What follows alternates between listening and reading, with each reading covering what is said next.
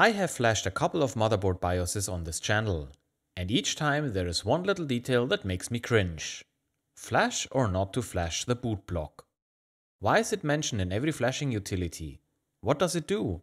And does every motherboard have one? In today's video, we are going to shed some light into the mystery that is the boot block. We are also going to hot flash a BIOS chip, which means we will swap and then flash a BIOS chip while the motherboard is powered on. The poor motherboard I will be misusing for this project is the ASUS P3BF, a slot 1 motherboard for the Intel Pentium 2. The model number of the BIOS chip on this motherboard is V29C51002T. Luckily, we can find a really good datasheet for this chip online. Apart from the general information like operating voltage, size, and access time, we learned that there are two versions of this chip available, and the distinguishing factor is where the boot block is written. What a coincidence that I just happened to make a video about this topic. The diagram on the bottom right shows the organization of the internal storage, including the location of the boot block. Our chip is the left model, ending with a T in the part number. The boot block is located at the top or the high memory addresses. This will be important later when I will try to brick the BIOS. Now I don't want to brick the BIOS and end up with a useless motherboard. I like this board very much. So I got some identical flash memory chips. Now we had all this talk about BIOS chips and boot block locations. But what is it? The boot block is supposed to be a protected area on the BIOS chip that could potentially help recover from a bad BIOS flash or corrupted BIOS data. I immediately thought about the BIOS flashback feature of my X570 board. This feature allows me to flash the board without a CPU installed, recover from a bad flash attempt, or just update the BIOS to the latest version. And all this by just pressing a button at the back of the I/O panel. I actually used it after I sold my Ryzen 3000 CPU and had to flash a BIOS with Ryzen 5000 support. Sure, the boot block feature on the ASUS P3BF, which is over 20 years old by the way, isn't that sophisticated. But it is essentially just that, a feature for you to recover your motherboard BIOS. We don't have an activation button and we will be severely limited as you will see, but I'm surprised that such a feature was already present back in the day. Before we go ahead and brick the chip, we have to do some preparations. First, we need to create a bootable floppy disk. Yes, floppy disk. Remember the limitations? The boot block supports reading data from a floppy disk only, or a floppy emulator. Oh, and if you want to see something on the screen, you also need an ISA video card. PCI or AGP cards are not supported by the boot block. We are down to the bare minimum. Once we are done creating the bootable floppy disk, we also need to copy the flashing utility for the motherboard. Last but not least, we also need the BIOS binary file.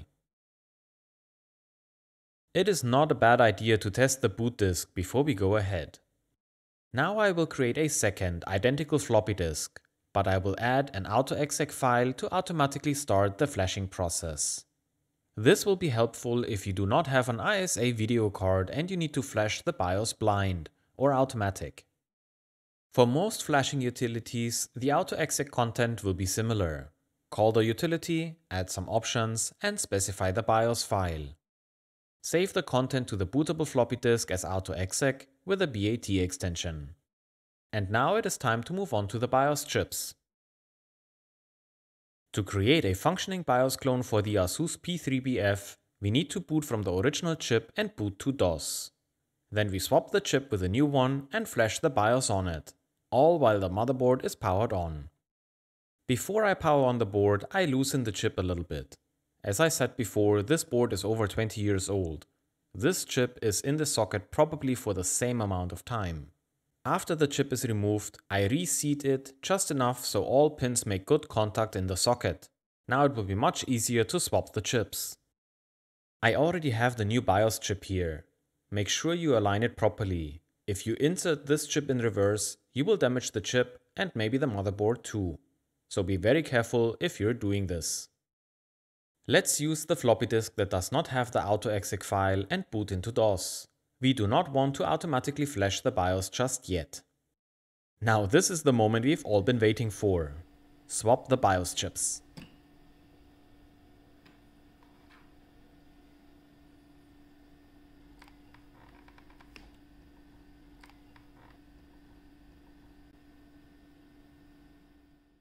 Now we can go ahead and flash the chip as usual.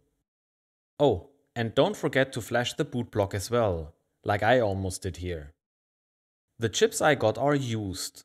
They may be empty or they may have some data on it. In any case, we need to erase them and write the full BIOS including the boot block to the chip.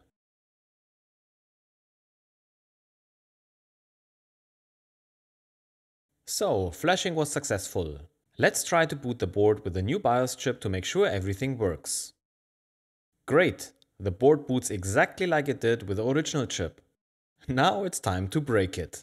To do so, I will just flash the BIOS again, this time without the boot block, and turn off the power mid-flash. Whoops! There it goes.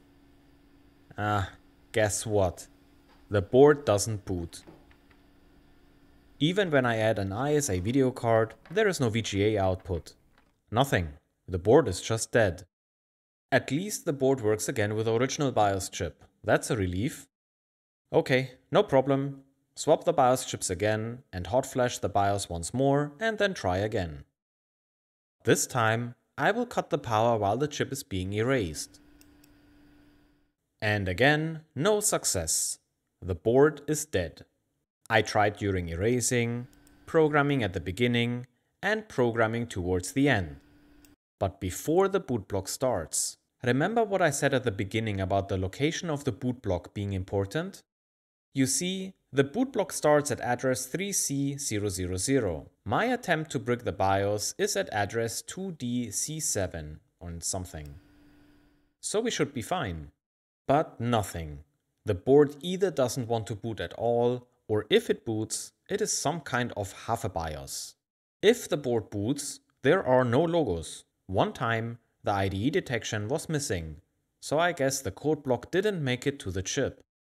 And another time, the IDE detection happened, but we get some error message on the configuration summary screen. Something about BIOS update data incorrect and some CPU ID. But somehow the board seems to work. It at least booted from the floppy drive. So after all of this, I gave up. I cannot force the board to execute the boot block this way. I really do not know why that is. I have a suspicion that the flashing tool always flashes the boot block, regardless what option was used to start the tool. And since the boot block is the last bit of data written to the chip, it was always missing when I cut the power mid-flash. If, on the other hand, the main BIOS is partially there, the board just executes whatever it finds. Also, when I look at both types of flashing procedures, they do look identical. I couldn't spot a difference between flashing the BIOS with or without the boot block. But I promised you that we will see some boot block today. And I will keep my promise. We just have to short a few pins. Okay, first of all, I do this for two reasons. First, I'm curious. And second, so you don't have to. Shorting 2 pins on a running PC can literally blow up something. So I want to make absolutely sure that I have the right orientation of the chip for this hack. First I look for the power rail, the 5 volts. And then I look for ground, which should be exactly in the opposite corner. Then I pick the 2 address lines that I want to short. I read this information online. This genius is not coming from me. The source mentioned to pick high address lines. In my case, I will take these two, A15 and A16. It is important to short these 2 lines before powering on the motherboard. Once you trick the board into believing that the BIOS is corrupt, you remove the short. I have a feeling I'm going to regret this. Here we go. Got my conductive tweezers, and now let's go. Oh my, the boot block is finally here. Well, the program that's stored in the boot block. And it boots from the disk. Great. We have an absolute minimal BIOS boot. Believe me, this is what I'm trying to show you since about 10 minutes. Well, 10 minutes for you. It took me hours to get there. The video output comes from an ISA video card. To finish this video, let's try a fully automated BIOS repair by using the floppy disk with the autoexec file. So let me short the 2 pins again and fool the BIOS into boot block mode. And here we go. With this method you could restore your BIOS if the boot block works. I am a bit sad that I couldn't brick the BIOS and see the boot block restore after the simulated power loss during a flash. But I am happy that we saw this barebone boot program that many have never seen. But it may have made the day for others. If you have some experience with boot blocks, or if I did something wrong, let me know in the comments. So there is nothing else to say but like and subscribe if you enjoyed this content. Thanks for watching and I will see you in one of my other videos.